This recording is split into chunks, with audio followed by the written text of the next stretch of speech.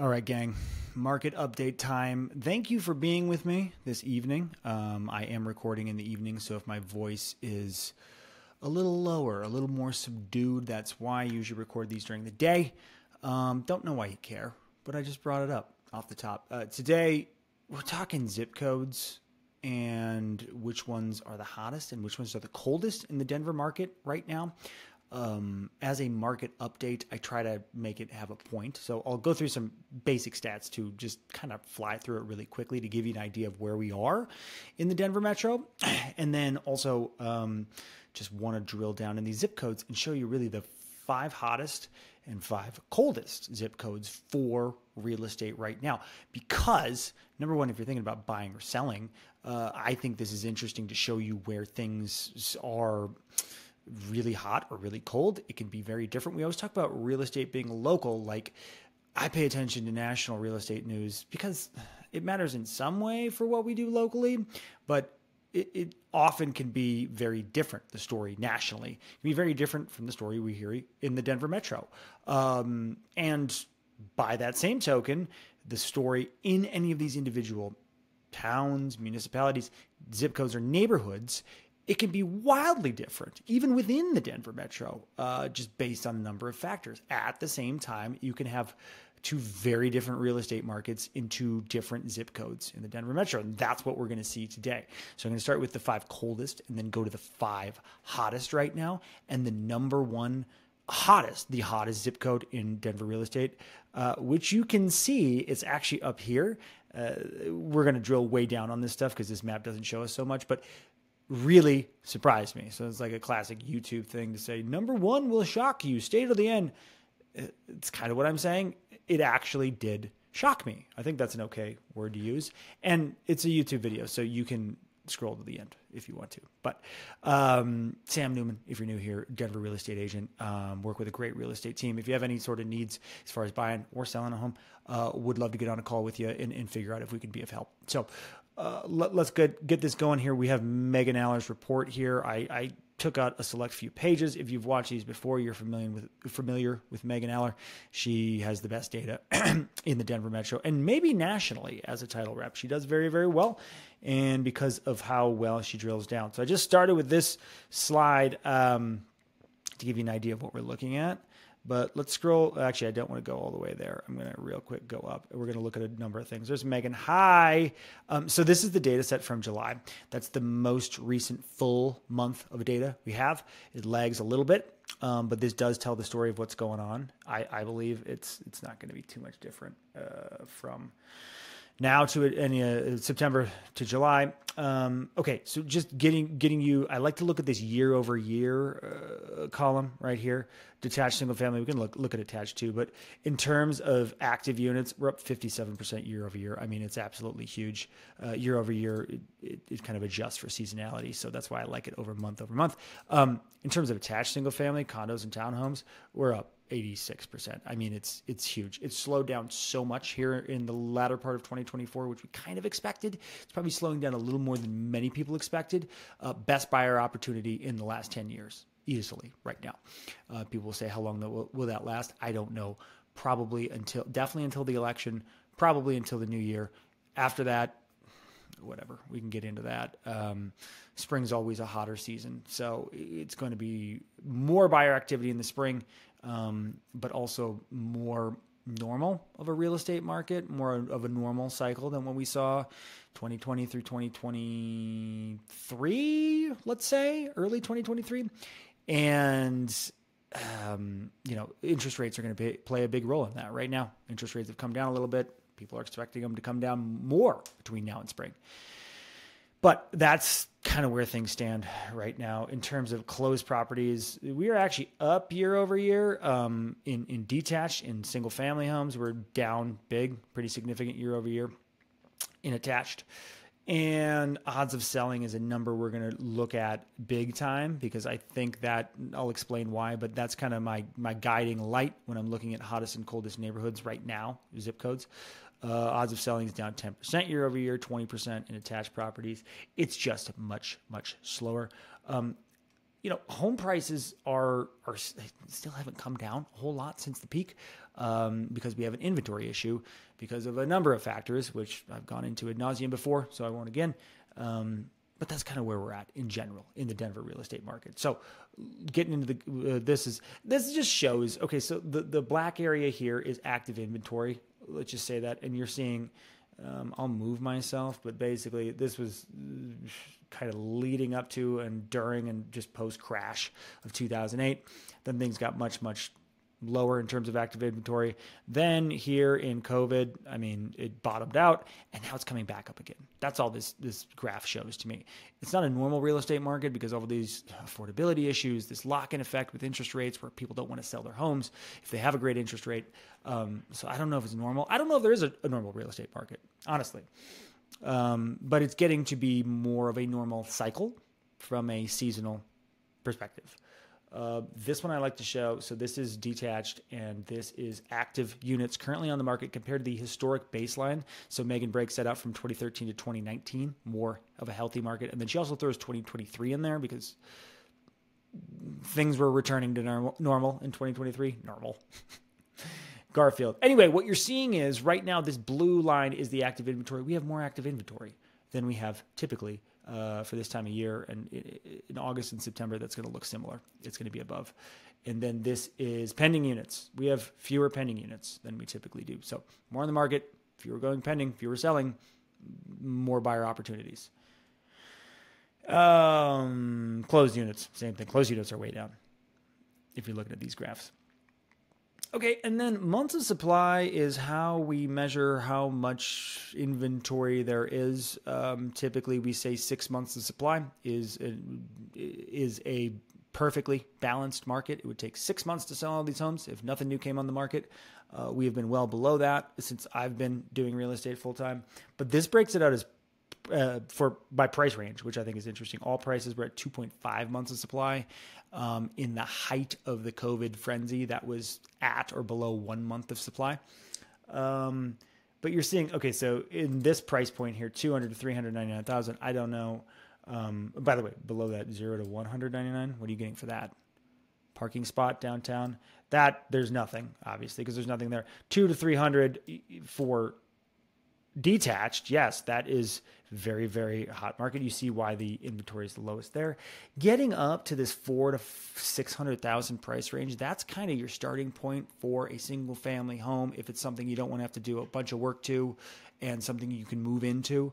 2.2 months of supply was interesting though. It doesn't go up too much from that all the way up to $1 million. Supply is still low all the way up to $1 million, even $1 million to $1.5 million. Supply is at 2.8 months of supply. That's, significantly up from 2.2, but still in the twos. Then once we go above 1.5, it goes way up, 4.7, 6.5. These are now luxury and ultra luxury price points in the Denver metro. So that's just a much smaller buyer pool. The months of supply is always, I shouldn't say always, but typically going to be much higher there. Okay, and I broke out this map this is what I started on. This is just showing what we're doing. We're looking at the Denver metro. We're looking at all these counties, and we're figuring out who is the hottest and who is the coldest as far as real estate market right now. So, okay, coming down to this, I have 5 of each. So I'm not just going to show you a table. We're going to break this out and look at maps for these areas too, okay? But I'm just starting with the table. So starting with number 5 as far as coldest, and I made that a little green square on the left. So it's 80221. This is the 5th coolest, the 5th most buyer-friendly zip code in the Denver metro. We'll look at what that means in a second, okay? But I want to break it out here. So I pulled it up on Google Earth too, so we can take a look at 80221, where that is, what that means. That's up here. So here's the Denver metro. Where should I go? Where should I put myself? It's fine. I should probably actually be there. Let's try that for now. I feel like I always do this. There's the Denver metro. Okay, this is Northwest Denver, and this is Twin Lakes, Berkeley, but this is not the Berkeley neighborhood. It's very confusing because there's 2 Berkeleys over here. So it's basically this Chaffee Park area up to Twin Lakes and Sherrillwood, kind of on the Westminster, Arvada border, northwest part of Denver. Okay, so the 5th coolest, the 5th best buyer opportunity right now in this area. So 80221, median days on market. I knew this wasn't going to work. Make me smaller. Put me here.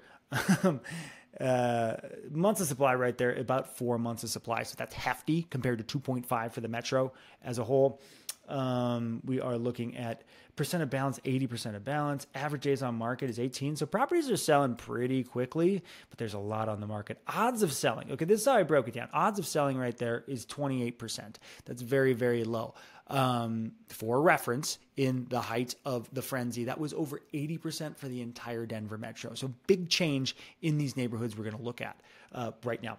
And so odds of selling takes into account just what are the odds if you list a property in this zip code, it will sell within a month. That's based on all the properties that were listed and all the properties that went pending in a given month. So odds of selling is a great way. You have all these metrics to determine or to look at to see, what's hotter, what's colder, everything like that. Odds of selling, I think, is a good way to kind of do that, to kind of get an idea of what, just a barometer for the market. Okay, so that's 80221. If you're seeing it up there, it's right on the Westminster border, not quite to Federal Heights. Sherwood, Twin Lakes, you don't hear it talked about a lot. And, it's one of those areas where the price point, it's median price $507. So you can get a starter home in that $500,000 range. 40% of homes in this neighborhood had price reductions. It is very buyer friendly right now. Okay, the next one, number 4, 80218. Perfect. It's right here. So you're going to see the average price point at 80218 is $687, significantly higher. And where are we going here? 80218.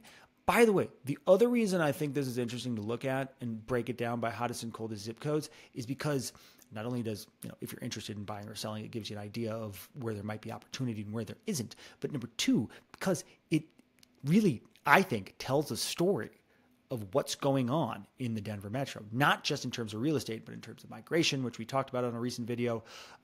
It's very interesting. And when we get near the end, that story is going to become more clear, I believe. So 80218, now we're getting into central Denver neighborhoods. So this is basically Alamo, Placita, half of Country Club, all the way up to just north of Colfax, City Park West into Uptown, the Uptown area. And that's where this zip code is. So Cheeseman Park also is right in the middle. This is Cheeseman. Thank you. I'm like, why isn't that popping up? That's right in the middle there. So, okay. This is also 47 average days on market. Like I said, the average sold price is much higher. 4.7 months of supply. And odds of sale, 26%. Okay. Percentage of properties that are under contract in 7 days, 12.5%. So in the first week, we're still in a seller's market technically. So for only 12% to go under contract in the first week, very, very low. 62% of listings in this here zip code had a price reduction.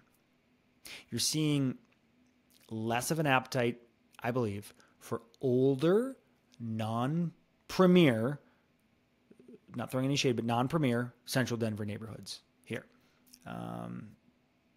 There's challenges with this. There's a lot of condos there. HOA fees are rising, all sorts of stuff. That's what's going on there. Number 3, 80204. It's funny. The last 3, you'll see I'm burying the lead right here, but they're all, burying the lead is not what to say there, but they're all right in a row. So 80204. Which zip code is this? Okay, check this out. So this is basically the Lincoln Park Auraria campus, okay?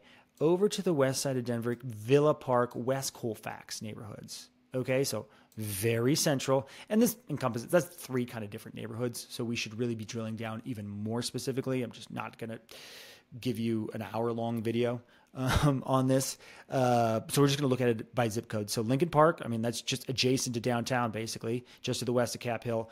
Over here into these western, again, less premier neighborhoods, because honestly, we're talking Sloan's Lake, West Highlands, just to the north of it. That's going to be a lot of interest, a lot of money is there. A little less premier over here in West Colfax, although there's still some nice areas. And so, okay, median or average home price, $619. 87% of balance, 4.8 months of supply. So that's almost double what's going on in the metro as a whole. 25% odds of selling. and under contract in 7 days, 41%. So they're moving a little bit faster, but still 44% of homes had a price reduction, and 1% of homes in the zip code sold over asking price. By the way, she breaks it down by average seller concession too by zip code, which I think is interesting because seller concessions right now in this time of the market are a big tool that buyers are using to reduce their interest rate. 61%, I just glossed over that, but you can take the seller concession, do a temporary or permanent interest rate buy down, make that monthly payment a little more affordable. 61% of homes that sold here in this zip code had a concession of some sort, a seller concession of some sort. Look at that. When we're talking about buyer opportunity, that is huge. And then how many had price reductions? 5%. So, no, that's the amount reduced. I'm sorry. Yeah, 44% had price reductions. Huge. So you're looking at price reduction and a seller concession, with almost half of the properties here in the zip code are getting both those things. Okay. Number 2, the second hottest, 80203. Here we are, Cap Hill. We're just to the west of, really we're in the same, okay, this was number 4 right here. This was number 3, and this is number 2. It's this central Denver area, just to the southeast downtown. Cap Hill, all the way up into North Cap Hill. That's kind of uptowny. And then down here into the Spear neighborhood, just to the south of Spear Boulevard. All right, 80203. Average sold price, $414. A lot of condos, attached properties. Average days on market, 50 days on market here in this slice of, we're just going to call it Cap Hill. I've always thought Cap Hill is a really good buyer opportunity since I've been in real estate. It's a good Denver neighborhood. It is, again, we'll talk about what the story is being told here. Parking sucks, but I think it's a good neighborhood, a little older, a little grittier than some other neighborhoods, but $414 as far as an average home price that was sold here in this month. I think it's a good buyer opportunity still. It has been for a long time. 25% odds of selling. 47% had a price reduction, and 57% had some sort of seller concession. That's huge. If you watched this channel before, I've talked about this. The coldest zip code in the Denver metro right now by far, has been for a long time. It's downtown. Union Station Central Business District. This is the heart of Lodo. Okay, so there it is, Denver. This is it. So this is basically all the way down to Colfax, just north of Golden Triangle, but this is Union Station. You see Coors Field right there. You see Union Station right here. This is the slowest market by far. This is the best buyer opportunity. This has got, let's see if I can go, I don't know if that helps anything or not. Maybe. No, it doesn't. I'm going to zoom back out. 76 average days on market in downtown, the downtown area. Percentage of balance, 266% of balance. We were in the 80s with these other neighborhoods. Okay, that is nearly 9 months of supply. Again, a balanced market is 6 months of supply. This is nearly 9 months of supply in Lodo. So this is fully into buyer's market territory. People are probably saying like, yeah, of course, it is a buyer's market right now. Buyer's market, we use that months of supply metric to determine what is buyer's seller's market. Overall, we're still in a seller's market. It's just much more buyer friendly.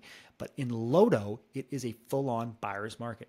Odds of selling, 13.6%. It's lower than I've seen anywhere since I've been doing this. Under contract in 7 days, 16%. 44% had price reductions. The only reason it's not higher is because I think real estate agents are probably doing a decent job of saying, no, don't drop your price just because you haven't had that many showings or you haven't gone under contract in 30 days. It just takes a long time downtown right now.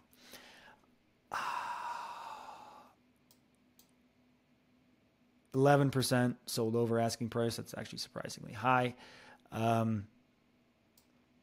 Only 27% had seller concessions. That's kind of interesting. But the average seller concession amount is $10,000.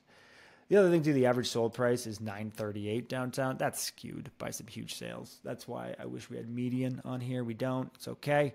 No big deal. So that is the state of those are the most buyer friendly places in town. So you got 80221, Sherrillwood, Twin Lakes.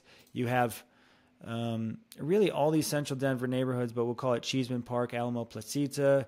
You have Lincoln Park going west into Villa Park and West Colfax. There's Cap Hill. Cap Hill, great buyer opportunity. And there's downtown Lodo.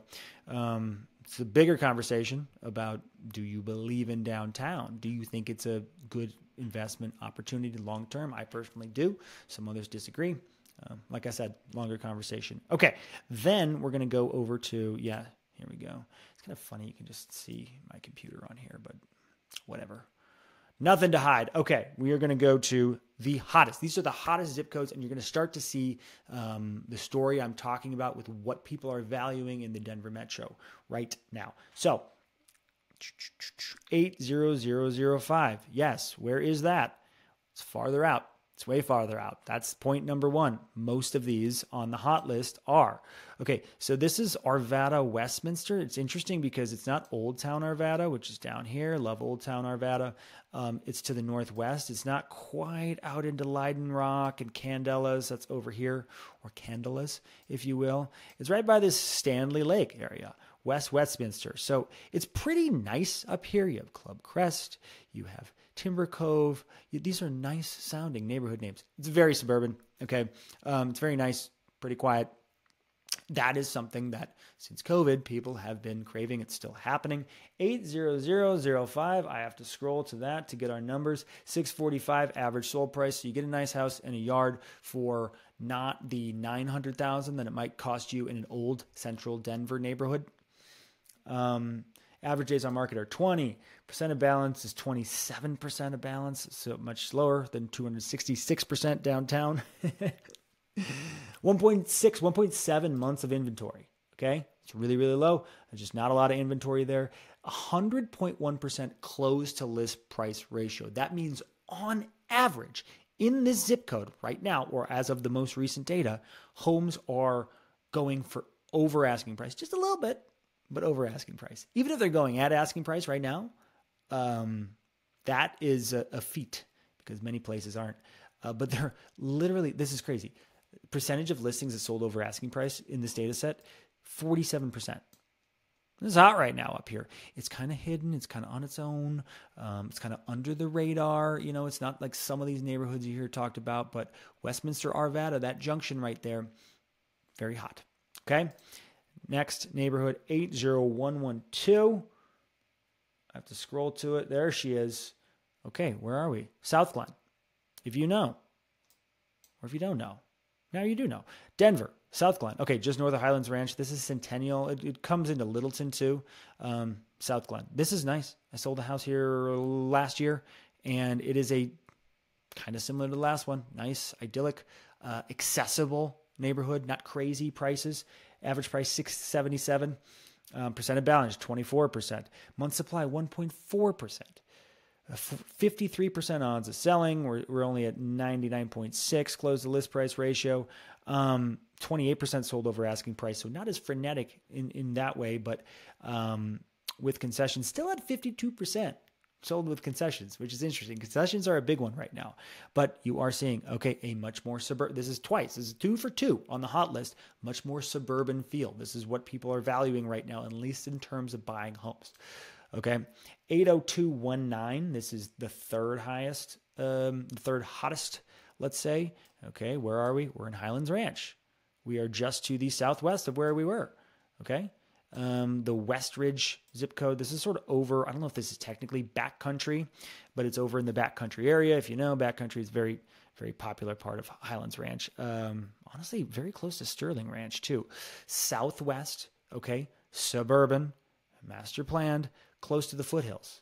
Okay, that's what you're seeing with the Arvada one, with number 5, I think, the Arvada Westminster one. Then you have South Glen, which is straight south, but we're closer to the foothills here.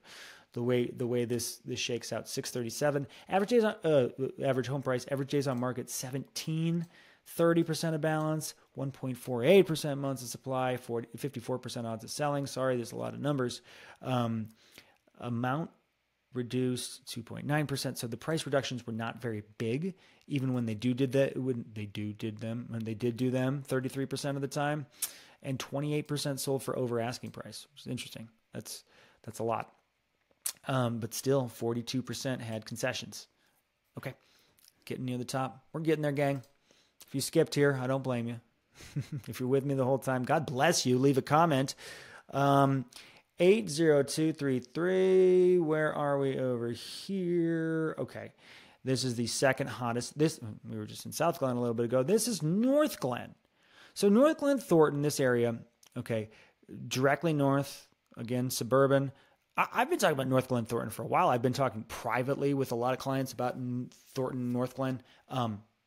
One of the better buyer opportunities, my favorite opportunity right now, if you're looking for a single family home, that's not going to break the bank because it's nice. It's not Sloan's Lake, but it's nice. It's nice up there. Average sale price, $470. North Glen. You know, if you've been there, it's nice. It's not, you're not going to brag about it necessarily, but you can get it at $470. You can get into a nice, solid home for $500,000 there. Average days on market, 14. 1.39% month supply of inventory, 55% odds of selling. Okay. Listings that sold over asking price, 41%. That's crazy to me. That's still surprising to me because I'm working in this every day and I'm seeing still homes sit on the market, but 41% sold over asking price. There is a little chicanery, if you will, if that's how you say that word, with the over asking price. I will tell you right now, because it relates to these seller concessions, because 63% here had seller concessions. They're happening all over the place. Sometimes, if you're a buyer, the first week on the market, and you want to get, you want to lock up the house, but you don't want to have that interest rate, right? You want to help your monthly payment at least for a little while. You can go seller concession. You can go over ask price and then have the seller concession, so you can still get that to get that lower interest rate. So like say it's for $500, but you need $10,000 for the concession to get yourself a temporary interest rate buy down. Well, we offer $510, and then we take the $10,000 back in a seller concession. So the number does get a little skewed, but it's still a whole lot of places going over asking price. Here in North Glen Thornton, I love it. And number one, the hottest zip code in the Denver metro right now, 80239. Where's that? This is what I was going to say. This will shock you. Montbello. Yeah.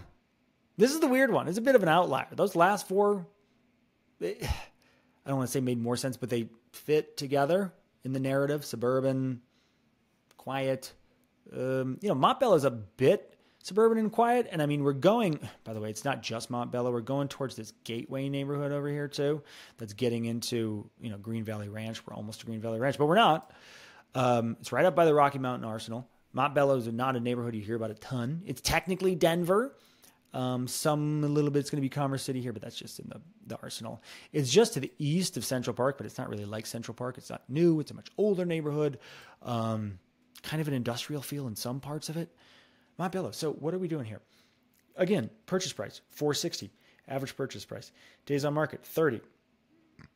Of balance, 24%, 1.4. Month supply. Odds of selling, 57% in Montbello. It's an affordability thing. That's what I think. That's what I see going on here. Close the list price ratio, 100.3%. We are over asking price on average. Again, the seller concession factor plays in there with the way people are structuring deals, but still, it's impressive. And 40% had price reductions. It's so this was an interesting one. So I actually pulled up Montbello in the MLS. Okay. And I want to look at, it's not just Montbello, but I pulled up the zip code in the MLS. So it's Montbello into Gateway and seeing kind of what's happening here. So these are the solds in the month of, because I was like, is this a big enough data set, number one, to make anything off of? This is 31 sales in the month of July. So that's, it's a fair sample size, honestly. So you're looking at the purchase prices. Some are up to 600, but I really want to look in that more average. So this is Montbello. 5 days on market, and it sold for right at asking price. Now, was there a seller concession? Yes, there was. That's what I'm talking about. $5,000 seller concession. That helped with that monthly payment. Let's look at what this is. It's a nice remodeled home. Not too big, but it's a remodel. It's under $500,000. you see why this zip code is getting the heat right now. I'm still surprised Montbello's number one, but that's what makes an exercise like this fun. Okay. There's one. What else we got? That's Crown Boulevard, Randolph Place, also in Montbello, $469. They came down 10 grand. There's also $5,000 seller concession, 25 days on market, which right now is not too bad. The same thing. Remodel ranch. Look at that. I mean, it's basically the same exact thing going with those last two ones. This one sold. So this is Montbello. This sold right at asking price at $465. 3-bed, 2-bath, 1,300 square feet. It did have a $5,000 seller concession. Wow. This is three of the same house, basically. They're not the same house. They're different, but you see what's going on here. People can get into this thing for under $500,000 and get the seller concession to make your monthly payment better in the short term. It makes sense. It makes sense to me. And it's not as far out as some of these places. That's probably a benefit being far out. Clearly it is, because 4 of the top 5 neighborhoods on here were legit suburbs. But this is not quite as far out. I mean, you're close to Central Park, you're close to Lowry, you can get downtown too, not without too much fuss. You're close to the Rocky Mountain Arsenal, which you can go and see bison for free, which is amazing. I've been talking for a half hour. I need to stop. Again, if you made it to the end here, God bless you. And if I can do anything for you, please reach out. Would love to help. You're the best. Let me know what you think in the comments.